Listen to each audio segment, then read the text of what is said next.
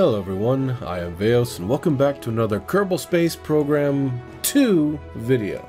Well, as we all know, Kerbal Space Program is a buggy early access game right now. So making videos concerning Kerbal Space Program 2 or building things or making missions is an extreme challenge, not from the building aspect of things, but more of the bugginess of the game, making it unplayable in certain ways, where something as easy as going into orbit can take several hours due to bugs constantly destroying everything in your path. During these past 2 weeks, I've been able to record enough, I believe, for at least 3 more videos. One about the Kraken drive that was discovered through the rapiers, a large spaceship to the Mun, and a few other things. Mind you, almost none of them went to completion because of the constant bugs, but I'll still make a video of them because it's fun to watch. And for today, I finally managed to get a 36-ton payload to orbit using a medium-sized rocket SSTO. And let me tell you, it was a fucking journey. Someone in my comments mentioned that the girder segment, or cubic octagonal strut, or what passes for one in Kerbal Space Program 2, was the reason for my medium-sized SSTOs to just fall apart, literally disintegrate or melt, just being loaded up on the runway. After that revelation, I tried removing all of that, and sure enough, it worked. Almost the first try, I was able to get up into orbit using a medium-sized rocket SSTO, but as soon as I undocked the 36-ton payload from the cargo hold, it bugged out on me, claiming that the craft was at a total loss, even though it was not even damaged.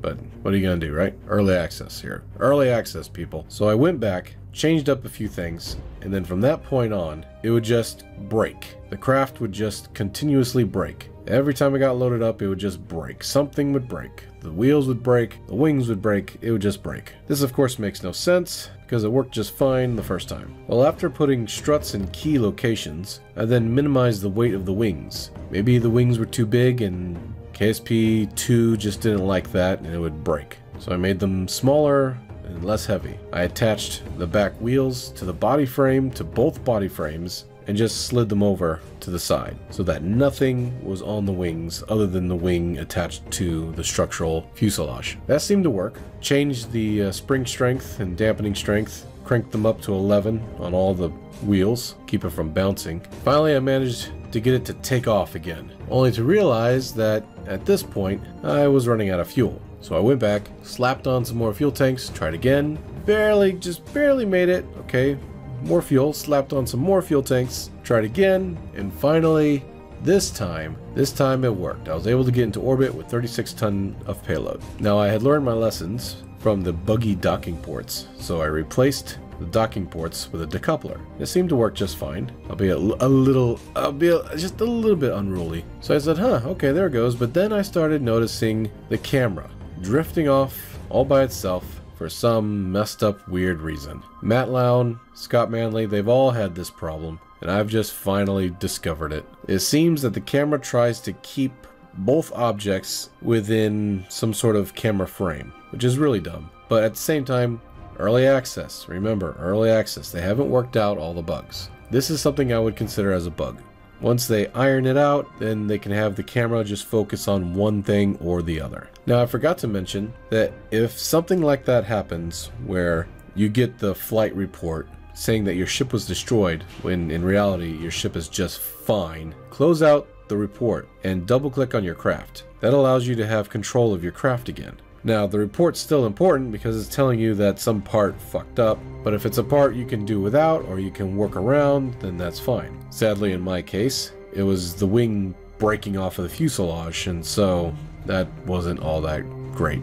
Even when going back and trying to control the craft, it just wasn't. It was done. Well, back to the camera problem. I finally somehow, through switching through the different camera modes with the V key, was able to at least keep the camera up somewhat close to the vehicle during its weird fucked up descent. I had lost all control when it came to pitching the nose up or down. I could turn left and right. I could yaw left and right just fine, but there was no roll, and there was no pitch. I thought, well, maybe this is a reaction wheel problem, although that didn't make any sense whatsoever. So as soon as I entered the atmosphere, I figured, okay, well, as soon as I get into the atmosphere and the wings start interacting with the atmosphere, then I can get my pitch and I can get my roll back. That wasn't the case. The only thing that worked was yaw. Pitch and roll completely did not register. Even if the craft was completely out of control, it should still start pitching and yawing, or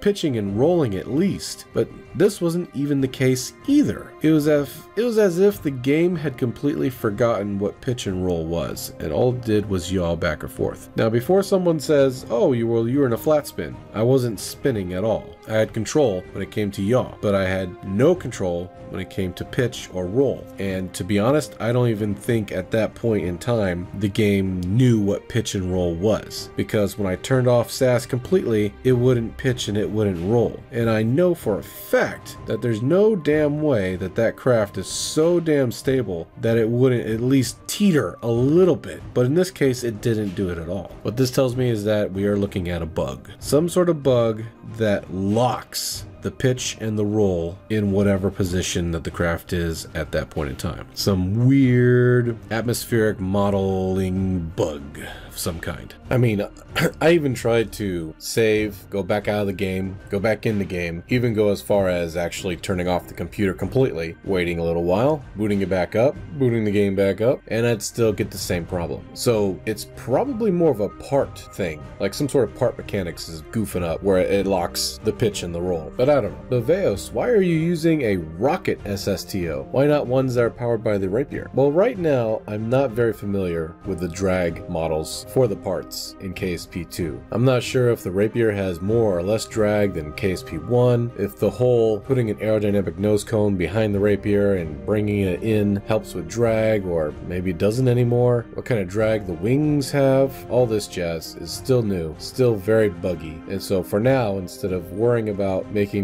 the SSTO as super drag efficient as possible without really knowing if any of the parts are even capable of being that kind of drag efficient at this point in time, I've opted to go full-on rocket SSTO. A rocket SSTO is extremely easy to fly. You still have to worry about making it aerodynamic, but fine-tuning it to become almost dragless you don't have to really worry about, because it's not going to stay in atmosphere that long. You're going to cut through the thicker part of the atmosphere by pointing to about 40 degrees, then you're going to find that sweet spot to initiate your gravity turn by hitting prograde. For this vehicle, it was about 19,000 meters. I hit prograde and it started its gravity turn, and then you just get to about 70,000 apoapsis, wait till you get there, burn into orbit, boom, done. Plus it looks pretty cool too. I love rocket SSTOs. When the game gets more ironed out and we start understanding more about the drag models and coefficient, all that good shit about the parts and whatever, and then I'll start getting into the Rapiers again, or even jet engines plus rockets, you know, the whole stuff. But for now, rocket SSTOs are going to be a thing. But anyway, yeah, so the craft belly flopped with a buggy camera and buggy physics, part physics, or whatever you want to call it, that locked the pitch and the roll in place. Now, I did watch Shadowzone, one of his videos where he was talking to one of the devs, and they're working on all this stuff, so it's going to be only a matter of time before it's all ironed out. One of the things that the dev was talking about was, I guess, rendering speeds or something of that nature, where they're aiming for like a smooth playthrough at about 150 parts to go to the moon. What is the number of parts you need to make a vehicle that can land on the moon?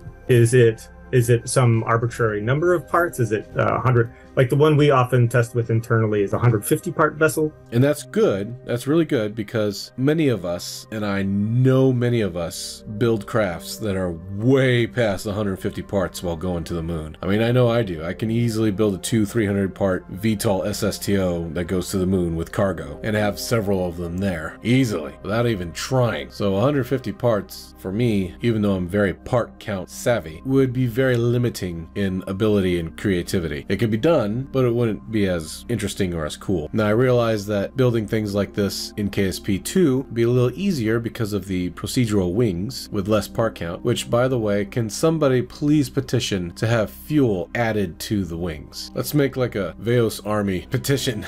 Don't listen to me, I don't know what I'm talking about. Anyway, yeah, so good things coming, hopefully soon, but I'd rather the devs take their time to iron this out. I'll be working on trying to find out more about what parts are buggy and what parts are unplayable, what parts you should should avoid, all while working on a rocket SSTO fleet where I can actually start building space stations, which will be tricky because of the whole nuclear explosive docking ports. But hey, Carnassa's doing it, so it's gotta work, right? But anyway, thank you so much for coming, and thank you so much for being a part of this channel. If you liked what you saw, please leave a like, and if you really liked what you saw, consider subscribing and clicking on that bell notification so you get updates as well as community posts. I post a lot of community posts to give everyone updates on what's going on. Sorry again for being a little slow coming out with the videos. In real life, it's been a little rough, but that's anywhere these days. Although I hear the Netherlands is nice this type of year. If I sound nasally, that's because I think I'm coming down with something. Probably worked myself a little too hard. We also have a membership if you're interested. Get cool little emojis and badges and whatnot. But thank you again for being here and watching the video with your love and support. Appreciate you all. Thank you so much. Love you all. Take care, and I'll see you in the next KSP2 video. And if you're asking about live streams, don't worry about that. We'll get them back on track soon. I'll still be doing KSP1 stuff here eventually. But until then, I'll see you all in the next video.